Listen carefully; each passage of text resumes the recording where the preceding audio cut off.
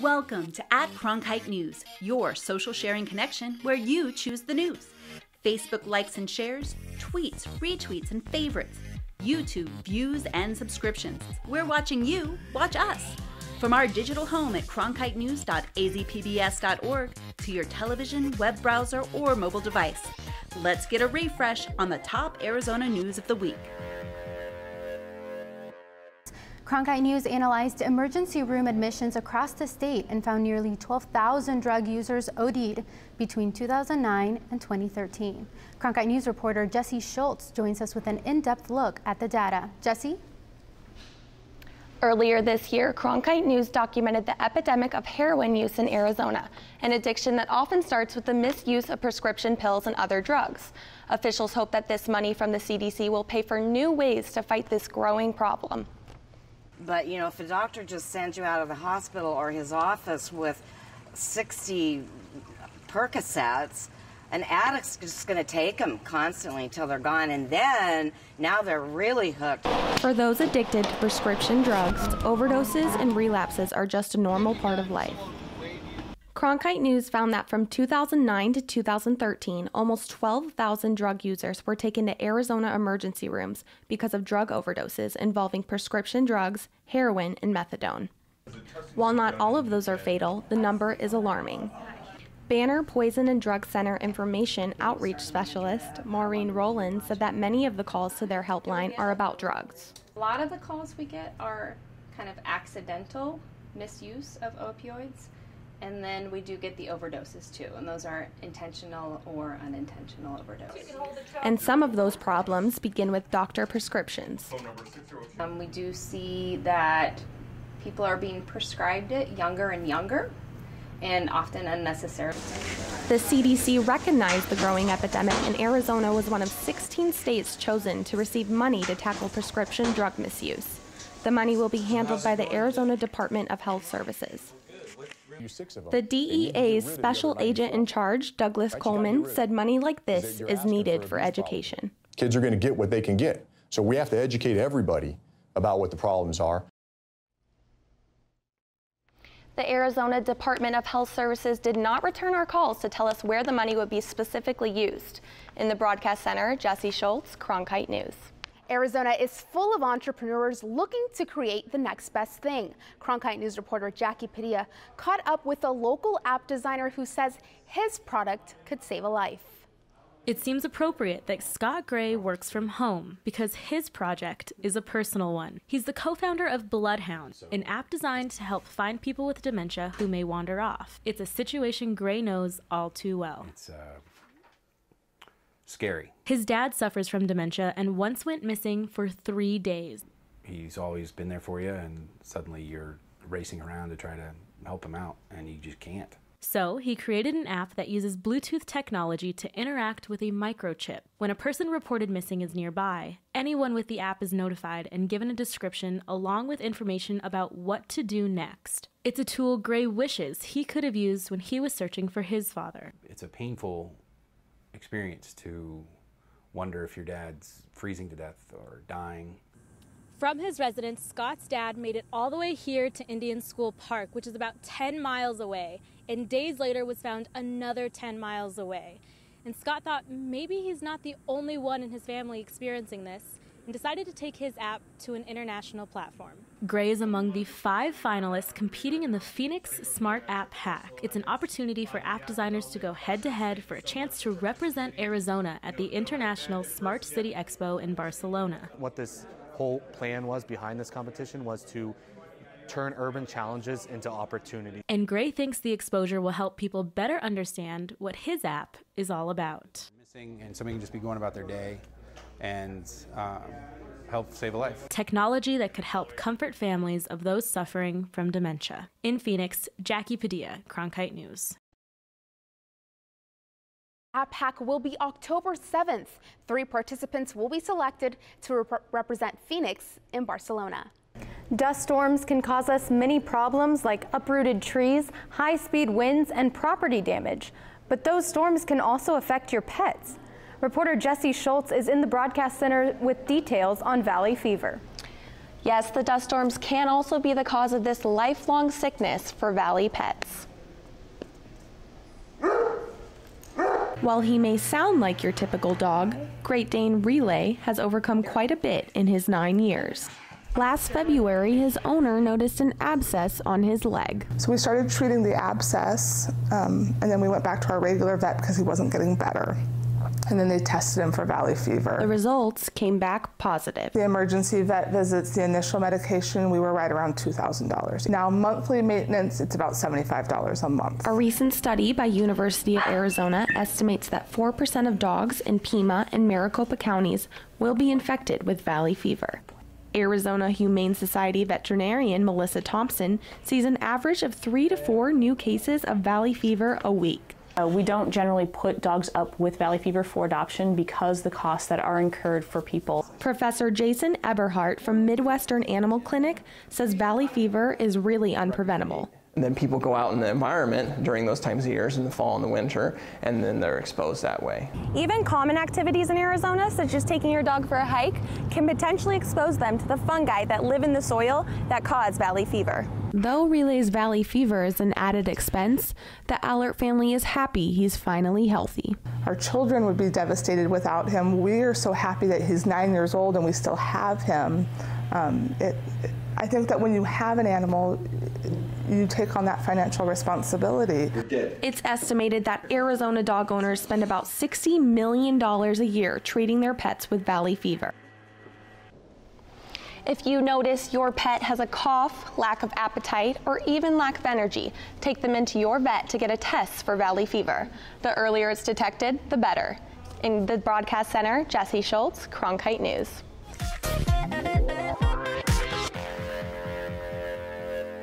A Mesa man and war veteran spent 30 years living homeless before a new initiative helped him find housing.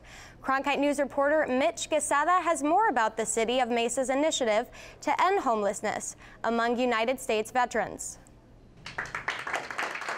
Larry Hutchison served in the Vietnam War, but when he came back to the United States, he had a whole new battle: homelessness. I spent 30 years on the streets of drugs and alcohol. But now Hutchison has been provided housing, thanks to Housing Mesa's heroes and the City of Phoenix working together to end veteran homelessness. Those who fought to protect our freedom abroad should never be left without a home when they return.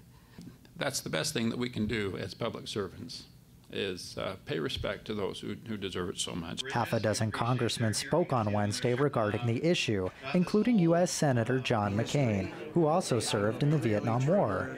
I'm so proud and grateful that today we do honor and welcome our veterans home. Hutchison, no longer homeless, said he compares life to a clock and looks forward to seeing time move forward in a positive way. Because if it goes backwards and then we remain into the past, we'll never handle the future, which is counterclockwise, and clockwise is the way we need to go. Now, Mr. Hutchison is the first veteran to be helped in the City of Mesa with this initiative, but District 6 Council member Kevin Thompson told me there's as many as 150 homeless veterans in the City of Mesa alone. He told me he wants to help all of them, just needs to take things one step at a time. Reporting from Mesa, Mitch Quesada, Cronkite News. More Americans are choosing to spend their vacation dollars in Mexico. One reason? Their dollars can buy more south of the border. Jennifer Souls joins us to talk about how the peso-dollar exchange rate benefits tourists and other travelers. Travel experts and tourists alike see Mexico as a big bargain. In recent months, the peso has lost significant value, meaning that you can stretch your American dollar. Mexico remains among the top foreign destinations for Americans. And these days, beaches south of the border are an even bigger bargain. Just worked out great, and the peso it really worked for us being from the States. The peso has lost a quarter of its value, and that means travelers with dollars can get more for their money. We went there to buy a house because the peso is so high compared to the dollar, and so we made an offer on a house there, and we are planning on being there November through May, and we're really excited about it. Robert Principe is just back from Mazatlan, where he and his wife now own a winter home. Americans won't save on flights or at big resorts. Those are usually priced in dollars, but they will save in bars, restaurants, and at local shops. I can predict that this kind of situation is going to maintain for several months because the volatility of the economy in different parts of the world. Prices in Mexico have not gone up to compensate for the peso devaluation as they have in the past. So for now, Mexico remains a great value destination if you have dollars. One travel expert I spoke with said more Americans are expected to travel to Mexico for Day of the Dead celebrations. The popular Mexican holiday will take place at the beginning of November. Live in the Media Center, Jennifer Souls, Cronkite News. The release of AZ merit scores in mid-August shows that Arizona's students aren't performing well compared to the national standards. This has many parents concerned about what these scores and the move on when reading law could mean for the future of their student. Cronkite News reporter Angie Schuster talked to the State Board of Education and a local fourth grade teacher, none of whom are actually too concerned about the seemingly low test scores. 44%, that's the percentage of Arizona's third graders that scored as minimally proficient for the state's English language arts standards. In 2014, only 14% of students didn't meet the state standards for the Ames test. This dismal number, almost half of the students, looks bad for the state of Arizona, but many are saying that it's actually a step in the right direction. In this room, for example, we have kids reading at all different levels. You know, at a 6th grade level all the way down to maybe a 2nd grade level. Kids read in groups with kids on their own level, because I care about these kids and I don't want them having anxiety. Sean Conway says his 4th grade class at Clarendon Elementary is no different this year than last. He'll be teaching students on a full spectrum of reading comprehension.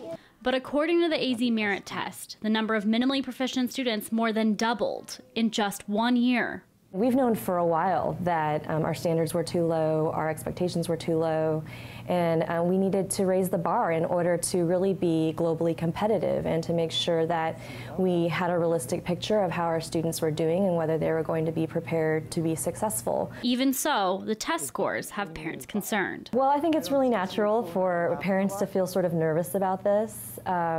You know, they've been sort of told one set of things based on the last test, and this is going to be a new test, and scores are going to look different. One big issue with these new test scores is whether or not the move on when reading law comes into play.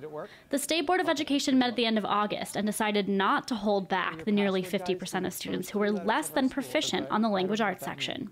All of those kids are already sitting in 4th grade classrooms, unless teachers recommended retention based on their really poor performance or lack of ability level achievement from last year. So what we are saying, we're not going to hold anyone harmless. We're not going to go backwards. Conway says he and 4th grade teachers across the state still have to teach their students the current 4th grade curriculum, but also help some students catch up. We would use strategies that we've been using for years. So reading intervention, working in small groups, having kids read on their level in our guided reading, our block. And that's where we put kids with other kids that have the same reading ability. The one thing that teachers and state officials want everyone to understand is that it's not kids that have gotten worse. Arizona just adopted more rigorous standards to find out the real proficiency levels of our students. The scores that are currently out give a look at how the state fares, but separate district scores won't be released until early October. And parents won't receive their child's individual scores until later that month. Angie Schuster, Cronkite News.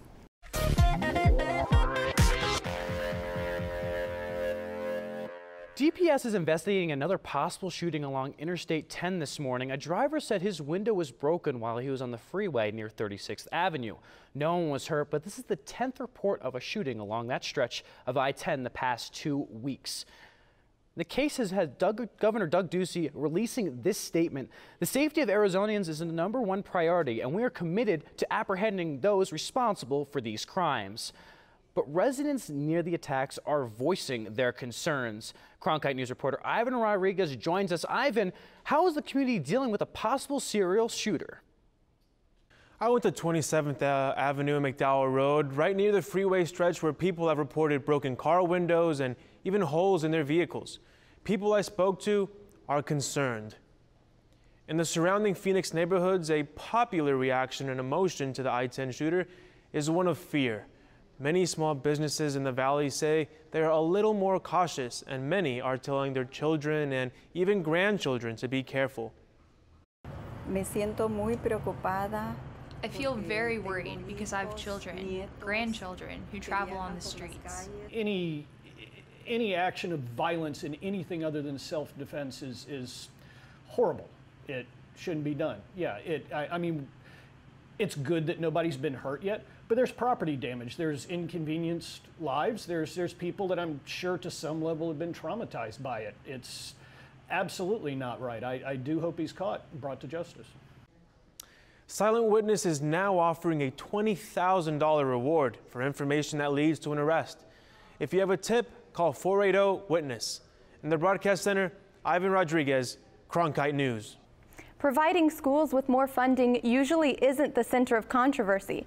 However, reporter Julia Thatcher found a new campaign that's turning into a big debate. Julia?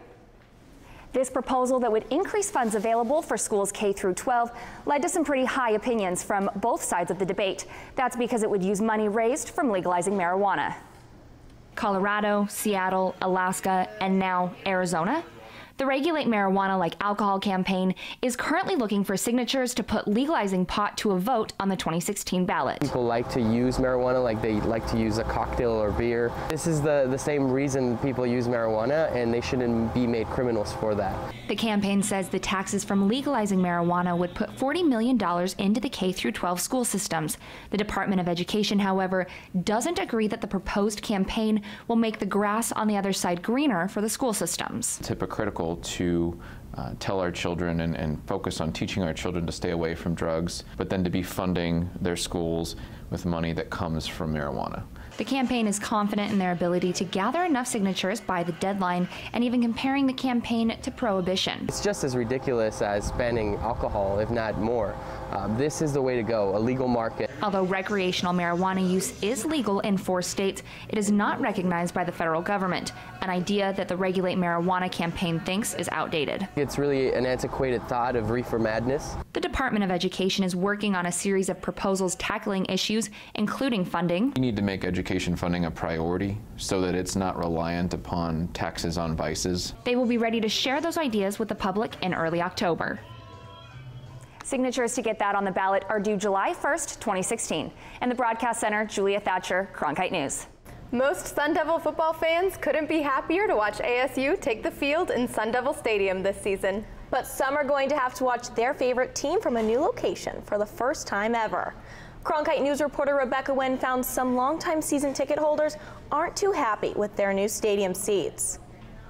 While most college football stadiums are enjoying the last few quiet moments before the kickoff to a new season, at Arizona State's Sun Devil Stadium, things are a bit more chaotic. More than 10,000 season ticket holders needed to be relocated prior to the first home game. I myself have been a season ticket holder for probably about 6-7 seasons now. Basically took them over from my father. We've been, season ticket holders for 30+ years. Art Taggart considers himself to be a diehard fan, but even this Sun Devil supporter wasn't too hot over his new section. Well, basically my whole thing is I don't like the Inferno. That's basically what it boils down to. I don't think that a student is going to have more passion than I do. The sections affected are select upper-level sections in the north and south end zone, which will now be home to the new student section. You're dealing with a stadium renovation or a new stadium. It's an exciting time because it's new, and it also presents some challenges because you're dealing with certain season ticket holders that are used to sitting in certain seats. And while some season ticket holders weren't happy about the construction here at Sun Devil Stadium, ASU did try to alleviate the situation by offering a new technology called Molina 3D, in which any ticket in the entire stadium could be viewed in a 3D view before being purchased for the season. We invested in this technology because when you're dealing with that large number of people, we wanted to put the process in their hands. The entire $256 million project is slated to be finished by the Sun Devils' 2017 season kickoff. In Tempe, I'm Rebecca Wynn, Cronkite News. At ASU, we believe the most important semester is the one that starts after you get your diploma, the one called life. So we work hard to help our alumni thrive, teaching them the importance of not only achieving their goals, but exceeding them. With innovative programs that embrace hands-on learning that encourages real-world growth. Our alumni know it can be the education of a lifetime, for a lifetime. For more information, asu.edu. I'm an urban gardener. I'm a PhD student in criminology law and society. I have an expertise in construction history. I also happen to be a swing dancer. Oh, and I'm a source. And I really like being a source. Great journalism requires great sources, and we want you to be one of them. Arizona PBS is building a network of viewers, people with insight into the stories we cover and the stories we should cover. Explore what it means to be a source for the Arizona PBS Public Insight Network at azpbs.org/pin. Are you a news junkie, history buff, science or nature lover? Then discover 8 World, an entire channel devoted to bringing the world home to Arizona. Watch 8 World on Cox 88 or over the air via antenna on 8.3. To find out how to tune into 8 World through your satellite or another cable provider, visit azpbs.org/world or call 602-496-2308. Discover your world. 8 World. See this patio? There used to be a motorcycle sitting there, a bike I didn't use and didn't want, so I donated it to public television, and they took care of everything. In addition to supporting my favorite programs, I earned a tax deduction. Turn something you don't need into something you really want. Contact the Vehicle Donation Program. 8 is Arizona PBS, a service of Arizona State University. Welcome back to @Cronkite News, our weekly refresh. Now, here's our digital download from cronkitenews.azpbs.org. The top clicks on stories, photos, and infographics making news across Arizona.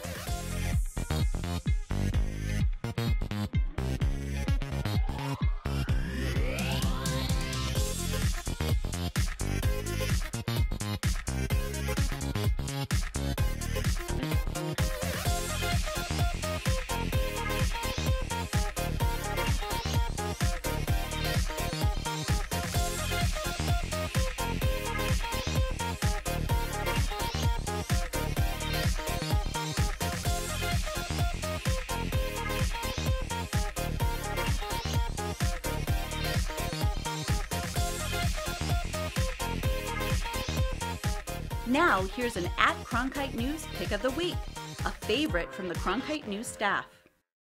Arizona is currently known as the Grand Canyon State, but could that be changing soon? Reporter Julia Thatcher took a look at a new plan proposed by Governor Doug Ducey.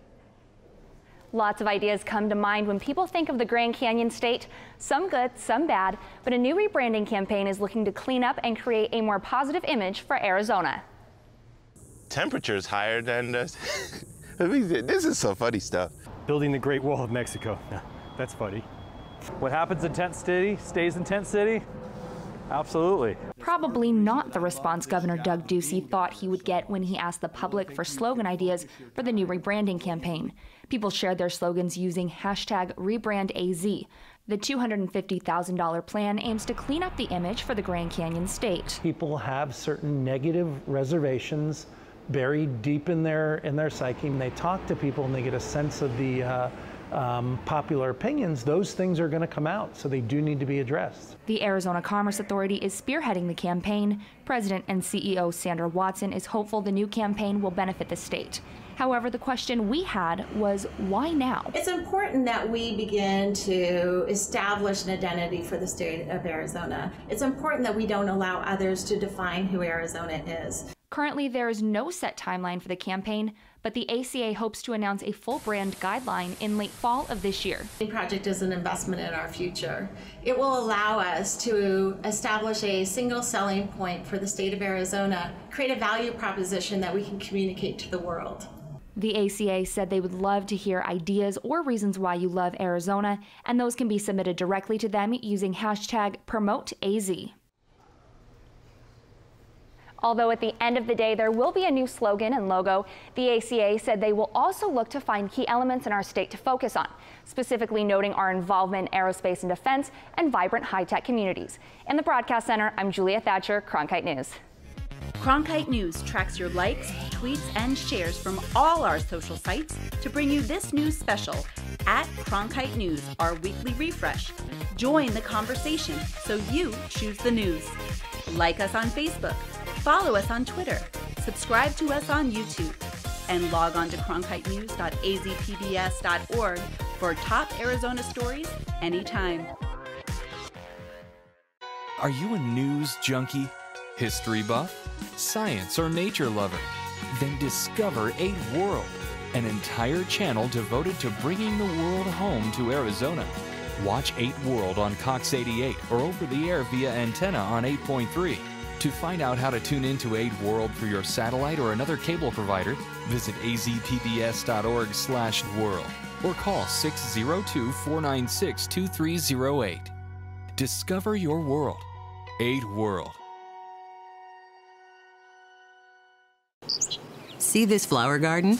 There used to be a car sitting there, a car I didn't use and didn't want. So I donated it to public television, and they took care of everything. In addition to supporting my favorite programs, I earned a tax deduction. Turn something you don't need into something you really want. Contact the Vehicle Donation Program. Hi, I'm Judy Woodruff, co-anchor of the PBS NewsHour. Preparing the next generation of journalists has never been more important than it is now. With its groundbreaking partnership with Arizona PBS, the Walter Cronkite School of Journalism and Mass Communication at ASU is revolutionizing journalism education to provide students with a real opportunity to work and learn under the supervision of veteran journalists, producers, directors, and editors on newscasts, investigative stories, and documentary productions. The Cronkite School and Arizona PBS, reinventing journalism education in the digital age.